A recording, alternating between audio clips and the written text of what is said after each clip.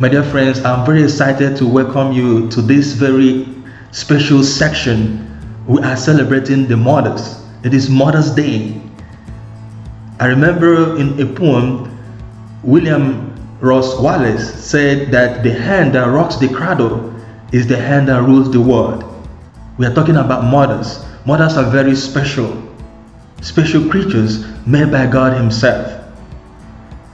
If you have opportunity to look up the word mother, the verb form, you will discover that the word means someone that brings care and affection. So essentially or functionally, mothers are not just those who have children. No. If you are a woman and you are able to give affection, tender, loving care and affection, you are a mother. You qualify as a mom. Mothers are so special, and the Bible tells us so. In the book of Genesis chapter 2 verse 18, God said, "It is not good for the man to be alone." This was after God created man. He discovered that even the dominion He gave him and all the things He had asked him to do was not enough for him because something was lacking. The man was by himself. He was alone. He was lonely. And God tried to bridge the gap by bringing other animals into creation. And He asked the man to look out for names for them. But the Bible said the man could not find a helper fit. There was no helper among the animals. And God now tried to use another route. That was the first time God made a mistake in quotes. God took the rib from the man and fashioned the woman. And when at last the man saw the woman, he said, "This one at last is the bone of my bone and the flesh of my flesh."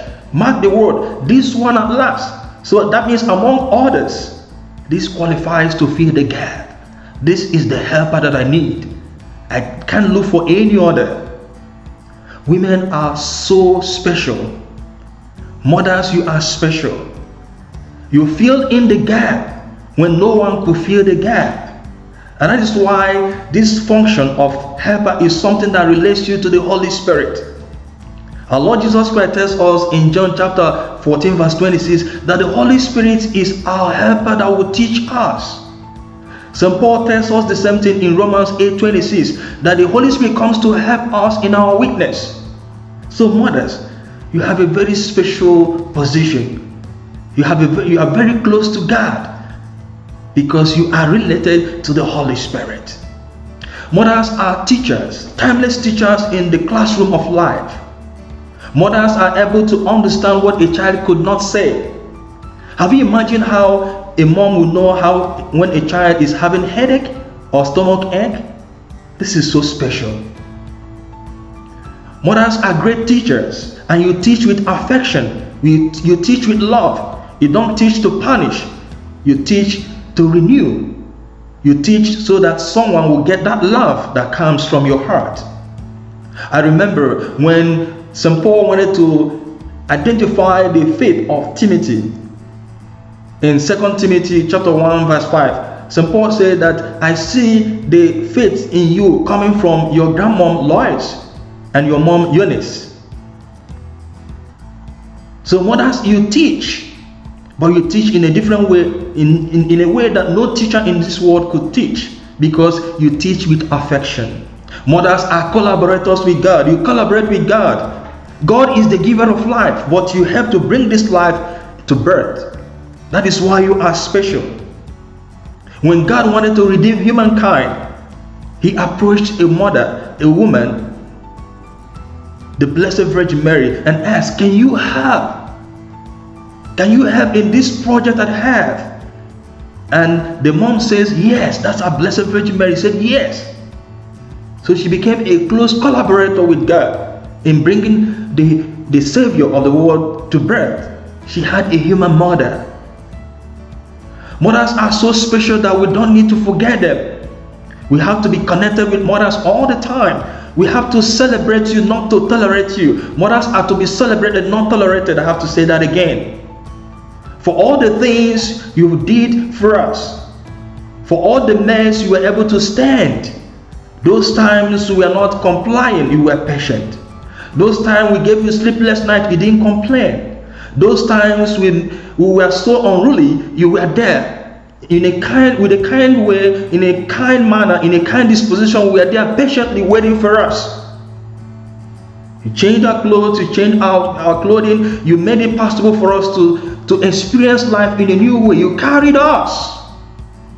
Mothers are special.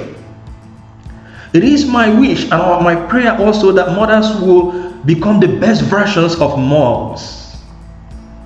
There is nothing as powerful as a praying mother. Remember Hannah, remember Esther, remember our mother Mary. There is nothing as powerful as an obedient mother.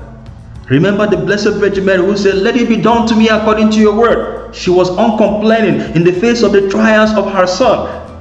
She had faith in God. There is nothing as powerful as a woman with faith. We pray that you also become faithful in all these positions. There is nothing as powerful as a mom that gives, a giver, a mom that cares. So we pray that you become more caring like Mother Teresa, and to give even the last you have with compassion, with love and dedication. I want to pray for you today, mothers. God, I thank you for the gift of motherhood. We can't ask for more than that. And I ask for your blessings upon all the mothers all over the world as we celebrate them today. There is nothing we can give to them that will be enough for what they did for us. We can't pay for all the time they spent upon us, for their care, for their love, for their tender loving care. Father, you will repay them. Grant them health for the sick. Grant them sustaining grace for those who have passed, those who are dead. Grant eternal rest in your kingdom. May the Almighty God bless and keep all mothers. In the name of the Father, and of the Son, and of the Holy Spirit. Amen. We love you, mothers. God bless you. Please share this to all mothers. And may God bless you. Amen.